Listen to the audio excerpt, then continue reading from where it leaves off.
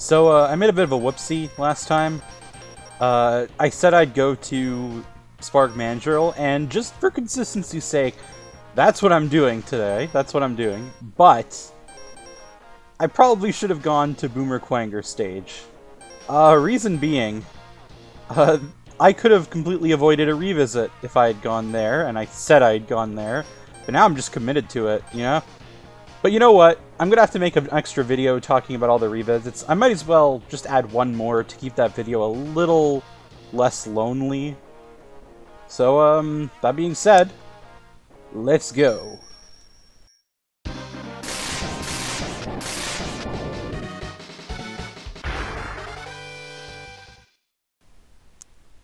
Now, if you had beaten Storm Eagle's stage at this point, you'll notice the ship right here. It's crashed right into this place, and this place is supposed to be a power plant. So, yeah, that definitely won't cause any problems whatsoever. Actually, normally, there's not a power outage, as you're seeing here.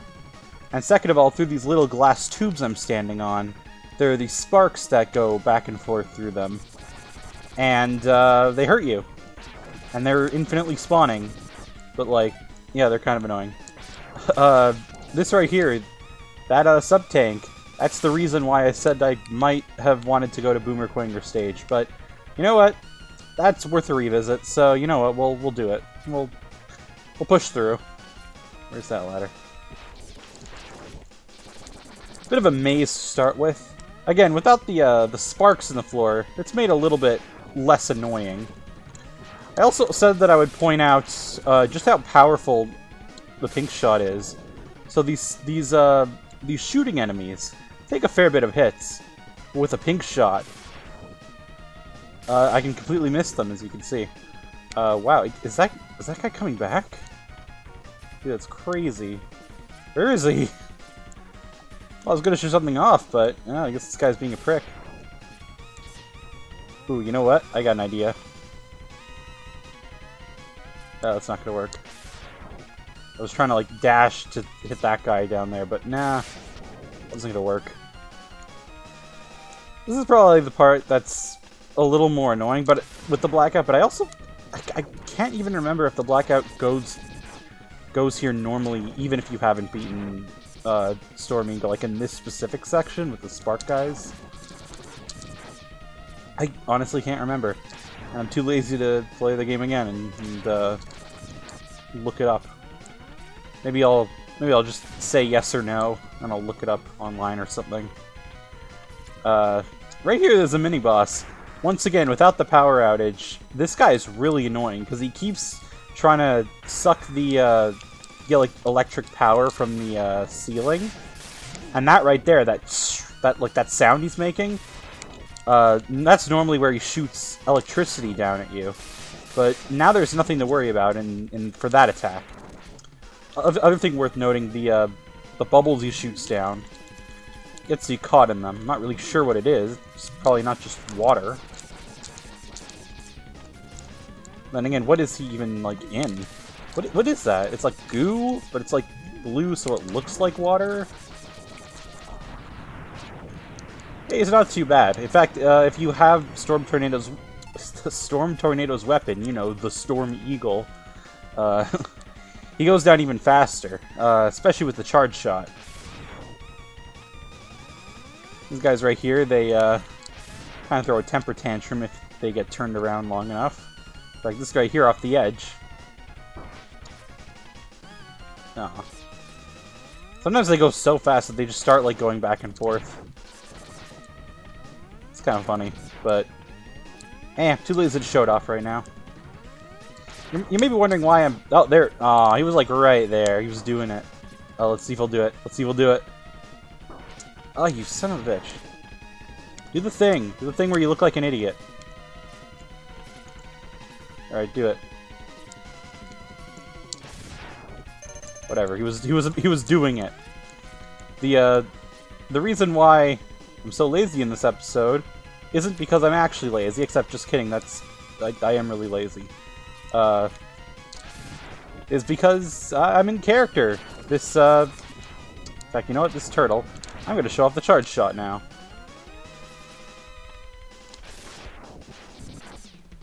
Yeah, it almost killed him. It takes like another shot to kill the turtle.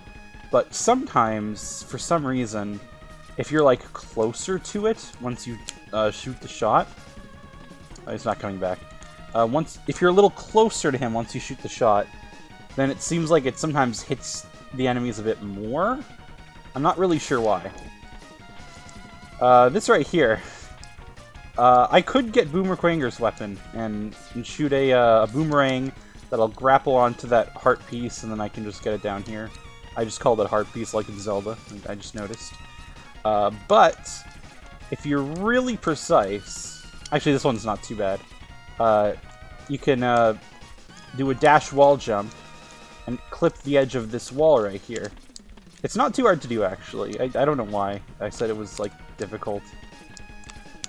I mean, general timing is when you're about halfway through this, like, magnet thing, about halfway through the wall here. And there we go. It's a good application of your moveset if you can do it that way. Oh, he was having a bit of a... I don't know what you call it, a tantrum.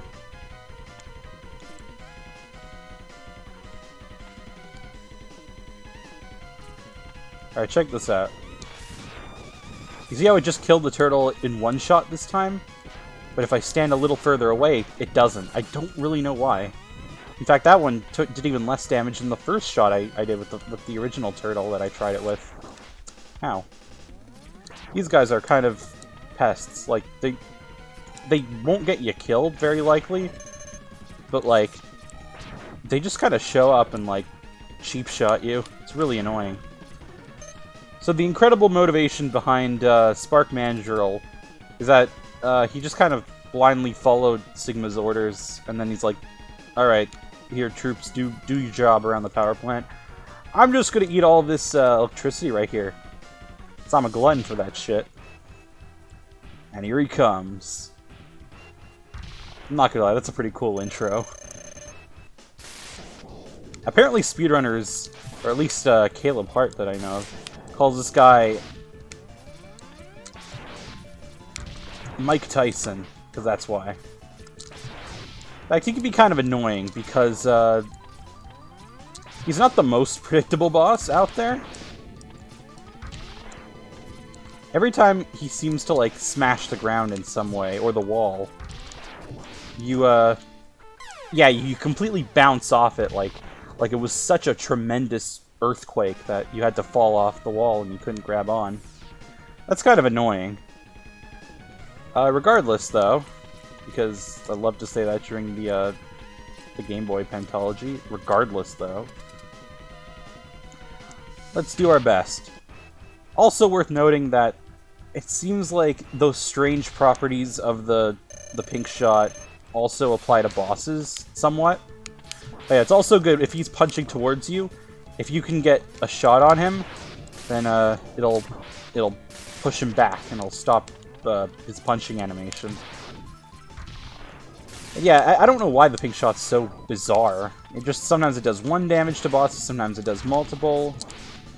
I'd say the best way to deal with this guy is just dash shots. I mean, like most bosses, to be fair. Ooh, this guy was getting real predictable. This is by far the least stressful thing when he just climbs on the ceiling there. And just like that, he's gone. Pretty cool boss, pretty cool design. I like him. Music's awesome, by the way.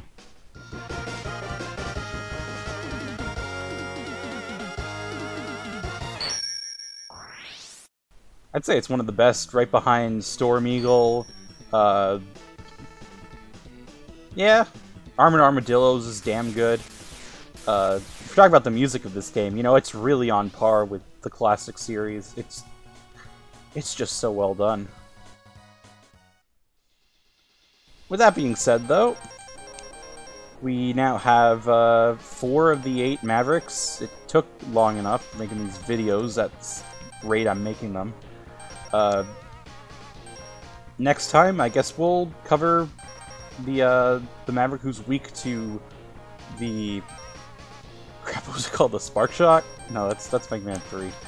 The guy that's weak to the Thunderbolt. Whatever it's called. Electric Spark, yeah, it's a very generic name, if I must be honest. So, yeah, we'll check out Armin Armadillo's stage. Probably my favorite music in the game, so I'm excited.